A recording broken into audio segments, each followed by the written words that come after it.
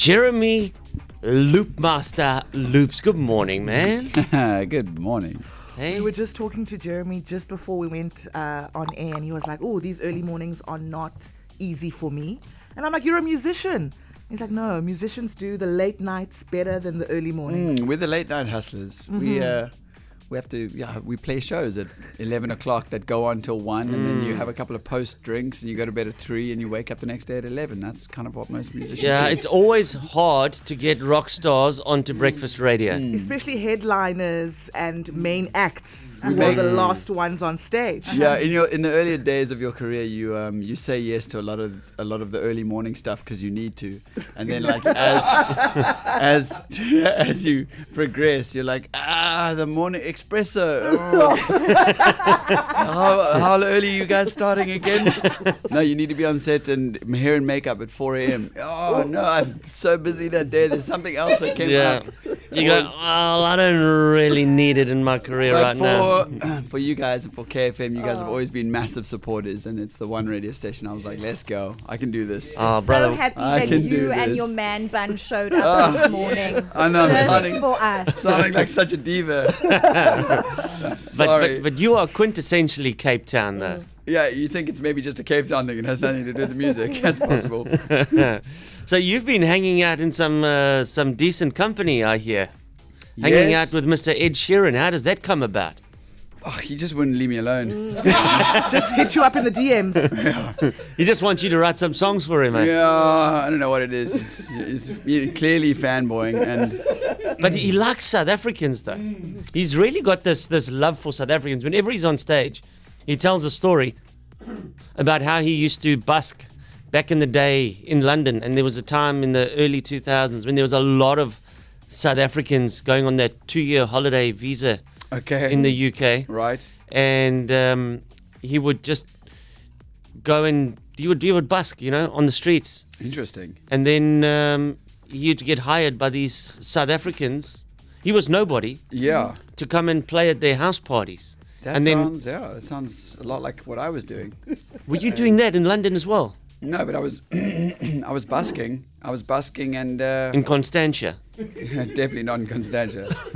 No, I was. You look like the biscuit mill type. I was busking at the biscuit mill and places like that, and trying to make ends meet, and also getting hired every now and then by South Africans. So it sounds like we were doing similar things. But we were both traveling around with our loop pedals. That was like a staple of how we started, and I think, along with the looping comes like a certain style of making music, which is often incorporating an audience, and it's like working with people, and I think that's probably what Ed and I had in common. We came up in similar ways. Like I played a lot, and that was a big part of my identity. It wasn't like I'd written a hit song and that blew up on the radio, and then you have to figure out how to become a live musician. I was like cut from the cloth of go and play everywhere and figure out how to work with the awkward energies of live performing from the bottom, and work my way up to selling out these massive venues and being able to do it. And I think that when you see Ed play live, you can see that same comfortability he has with people and live show. And he was super. When we first met, he was so interested in what I'd done. He was like, so where did you meet first? We met. He invited me to come and watch his show here when he was in Cape Town. When playing at the stadium. And then he invited me to his after party, which was somewhere down the road here, and some massive bodyguard in a black car picked me up at a non-disclosed location, and I got like taken, he was like, no one's allowed to know where you're going, it's the after party. And it was just this lovely little like small gathering of, I think, his like close friends, and Passenger, the guy who was opening for him at the time, was there. But Ed and I just cracked it all. We just sat in the corner, and he basically blew off the whole after party to come and just drink with me and quiz me about all these things. I think he was very interested in specifically like some of the technical parts of my looping setup and how I was looping with the band. And I think he was telling me like he's been wanting to be playing music with a band for a long time, and he's struggled to figure out how to incorporate a band into his looping setup, which is why he still has to this day always performed solo. Well, I can see, because when I watched him, after a while I was like, dude, I'd actually like to hear a band, and I'm tired of hearing a guitar when you go Yes. do that 8 times and then it loops. I'm like, I want to hear a real drum now, Ed. Come on. I like, can't you afford a band? What's the deal? Well, so interestingly enough, there's a lot of technical problems that come with looping because you're in a certain time yourself. You're looping in like synced to your loop pedal clock.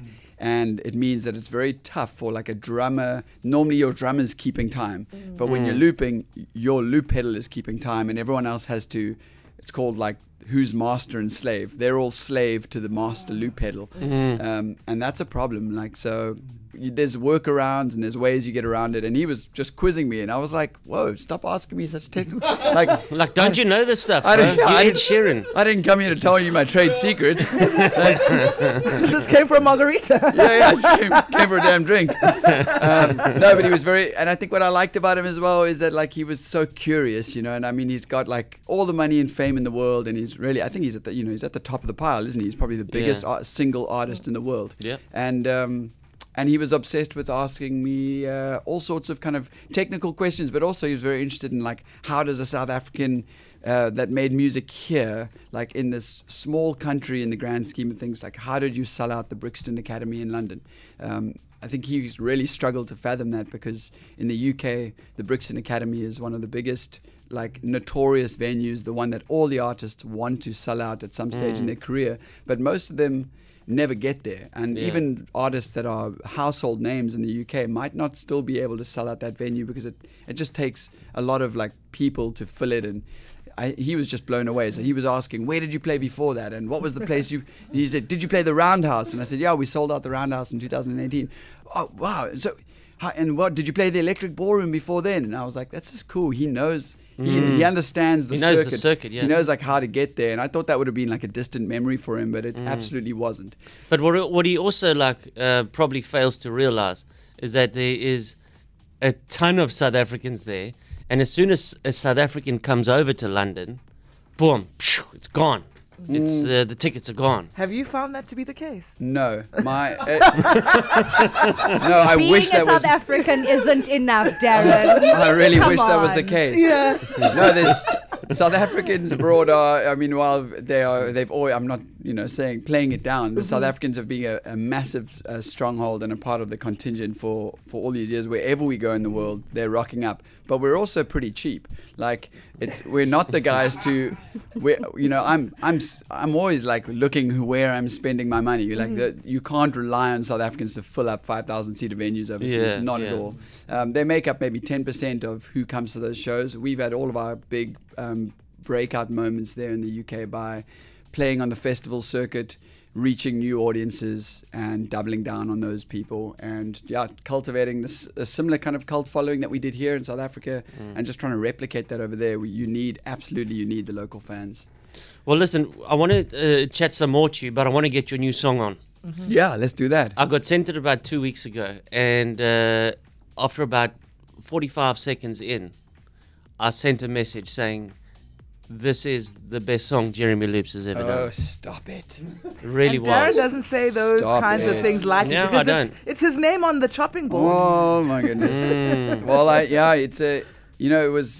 was writing with some of the best. Obviously, I wrote the song with Ed Sheeran and Steve Mack and this guy Johnny McDade. It was like the powerhouse of people to write a song with.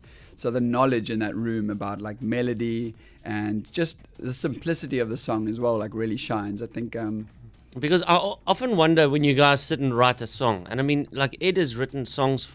He's written so many songs that have become pop hits that he didn't perform, that you wouldn't know. You know, like because oftentimes when you actually look at the lyrics, a lot of it is just it's garbage. It doesn't make sense. Like, tell me if you recognize this song. This was one of the biggest hits in the world, if not the biggest hit at the time. Okay.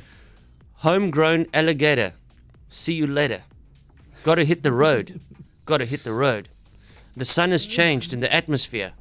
Architecture unfamiliar. I know this song. I can get used to this. No, man, this guy mustn't get Time used flies by in the yellow and green. Stick around and you'll see what I mean. There's a mountain top that I'm dreaming of. If you need me, you know where I'll be. I'll be riding Shotgun underneath the hot sun. The south of the equator, navigate it. Keep going. Okay. Got to hit the road. Got to hit. Like, look at this. Deep sea diving round the clock. Bikini bottoms, larger tops. I could get used to this.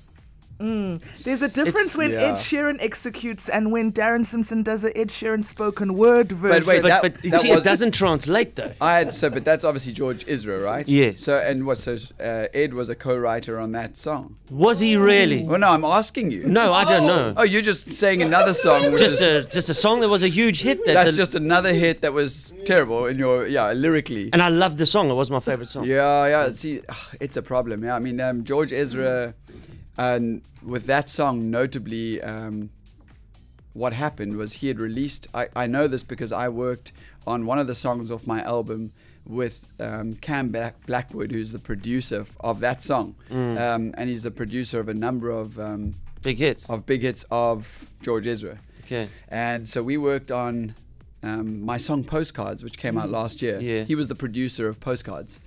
And so we worked back and forth It's all so incestuous, Jeremy. over Zoom. Because this is what I wonder. Like you guys, you're sitting there with Ed. All right, Ed. Let me try this. Homegrown alligator. No. See you later. Stop bringing George Ezra's That lyrics. is good. That is good.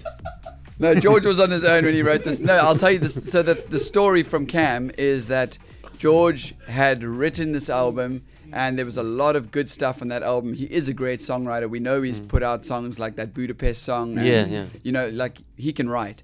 But the label weren't happy with what he had sent. He delivered, and they said, there's nothing. We don't see the radio hit. Like, where is the obvious hit? Yeah. And it was at the last hour. He had zero time left, and he was, I think, like probably having an ego blow from being told there was nothing there that they could work. And so he went and wrote that song in what the story goes in 2 hours. Because everybody was leaving, and he said, "Hey guys, see you later, alligator." It was like that. I And he think was like, "Oh, hold on." The man I was don't know under if- pressure. Yeah, and I don't know if that's like testament to like the way we all listen to music and how little we care sometimes about the lyrics, yeah. or whether that's just like I don't know. Well, but- they say you only actually truly, ladies listen to lyrics more than men. Men listen to the melody, ladies listen to the lyrics. Yeah. But if you're really deep in your feelings, that's the time when men will actually listen to lyrics. Right, okay. Every Yeah. now and then, just when they're heartbroken or something. Well, your new song, let's bump it on. Let's disconnect it from that George Ezra song entirely. Let's give it its own space. This is South Africa's Jeremy Loops. Yes. What do you think? Let us know now on our WhatsApp telephone, 0829450940. Do you need to tell us anything before we listen to this, or should we just throw it on? Well, I'm just going to stay with what you said. That you're claiming that you feel after 2 weeks of listening to the song that this is the best song I've ever written. That's the first real compliment I've got about the song. So I'm just going to live Jeremy. with that. And the best thing about you, Jeremy, is not only do you do the infectious music that we play on the radio, you're an incredible live performer, and people rush to see your shows. Where can South Africans see you as soon as possible? So we have a whole, thank you, that's very kind. We have a whole bunch of shows coming up in June, and I wish I was prepared enough to have those dates on me, but I do not. But One is under the bridge there by the stadium. There's The other one definitely is there on the promenade. I think Celeste behind me in the other room is scrambling to find me some dates, but we are playing a big show in Cape Town, kind of like an album launch. The album is coming. Finally, that's also big news. Like, this is the first of many songs off an album, which has taken me years to make thanks to COVID. It was almost ready before the lockdown. We were about to release it, and then everything got derailed, and it was just so difficult to let go of a whole bunch of songs in an environment where I knew I wasn't going to be able to perform them. And like you say, that's a huge part of what I do. Yeah. I want to be out there. I want to play these songs. And so what happened is I actually released a bunch of the songs from the record over lockdown, like Mortal Man, Postcards, Till I Found You, this Ladysmith, Black Mombazo song, This Town. These are all songs that were on the album. And as a result of releasing them, I had to write new songs to replace them. And you never just write a few songs. Like when you're writing songs to replace songs for an album, you end up writing loads and whittling it down. I needed 4 more. And so the nice thing about this album is that it's ended up having all these new songs as well. And it comes out in July, the full album. And we'll be doing a bunch of shows in June leading up to it. One in Cape Town, big show in Cape Town, I think at this I'm not even going to say the dates. I don't know. People will find them. I will be mentioning early them for Jeremy. It's on very social early. media. Just stay close. Follow the and, loops. Follow the loops. I want to see you though. I want to see you, 20,000 people, sunset on Camps Bay Beach. Let's I know set that up. we'll have to phone Alan Windy for the permits because I know those things aren't really allowed anymore. But that would be epic. November. Yeah, why can't we do that? Is that something we can do? I don't know. Have you seen it before? Has that happened? There's No. the sunset sessions. Yeah, and we even with our Cape Talk family, we do the beach shows every now and then. Okay. It's Yeah. Clifton. That's where I want to see Yeah. those campfires. You just want to have a big stage, like in the UK they have that festival Tunes in the Dunes, and it's like in Cornwall and it's on the beach and this massive stage, and you all look out at the ocean Yeah. and the sunset and the band playing. And the Oaks bring their boats and they hover there in the How water do we as not well. have that, kid? It's don't know. what we deserve. We should be doing that. We'll speak to Alan Windy. Okay, I'm gonna phone him. Make it happen. Please phone him and say hi. It's Jeremy Loops. No, Alan, come on, man. Uncle Al, please, sir, please. Just one in November. Yeah. Okay. Listen, we've got some comment here about your song. Let's go. Bring it on. What a beautiful song. Well done, Jeremy. That is definitely going to #1. Love it! Oh my goodness, we love this! Neither of my kids will get out the car at school. We love this song so much. 45 seconds in and I'm loving it. Well done, Jeremy. Lekker tune. 45 seconds there, and that song started off on a very good note. Love it, love it, love it. Oh yeah, what a song. Definitely going to the top. Good job, Jeremy. Gotta agree with Darren. This is gonna be a hit. Future wedding songs. I love this so much. I'm having goosebumps. Whoa, people send all these now. Jeremy, go Jeremy! You know what I mean? I understand, Darren. I understand. I didn't even need Jeremy to play more. Whoa! The people love it. Yo, I can't believe they all sent that in like that. Yeah, look, I can tell you, that's just a little portion of what has been sent in. That's a little bit that we have time together. Oh, that made my morning. But you Now know I'm what? feeling better. But Jeremy, you're an awesome guy, and I wish you all the best of success. Thank you. Internationally. Hey, it's gonna happen. I mean, I've just been, in that song with Ladysmith, This Town, there's a line in there that says, and it's not written in the star, and it's not written in the stars, but I got patience, and I'll tell my story even if it breaks me, 'cause the city has my heart, and I've been waiting.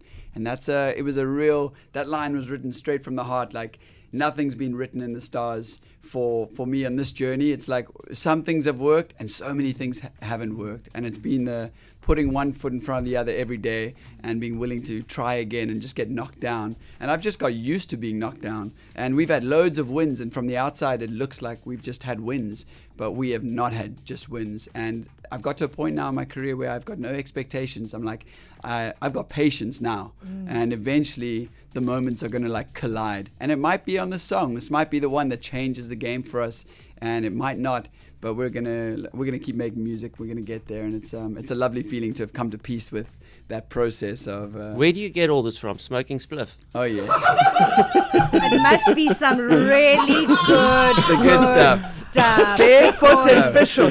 You are so zen. I can Namaste, imagine- Mr. Luke. I can imagine you and Ed barefoot there. This is some stuff I brought from South Africa, Ed. This will turn your hair blonde, Ed.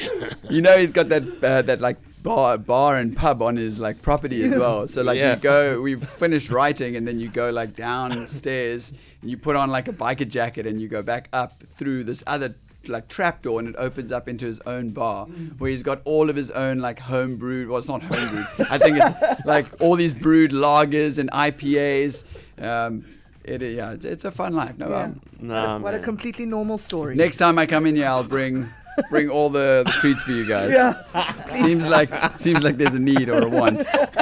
We can put it on our Wheel of Joy prize. Yeah. Hear me now, Rustos. There we go. Let's set the mood, man. You know what, Jeremy? I'm going to break a major rule of radio right here. Oh, I like breaking rules. Let's go.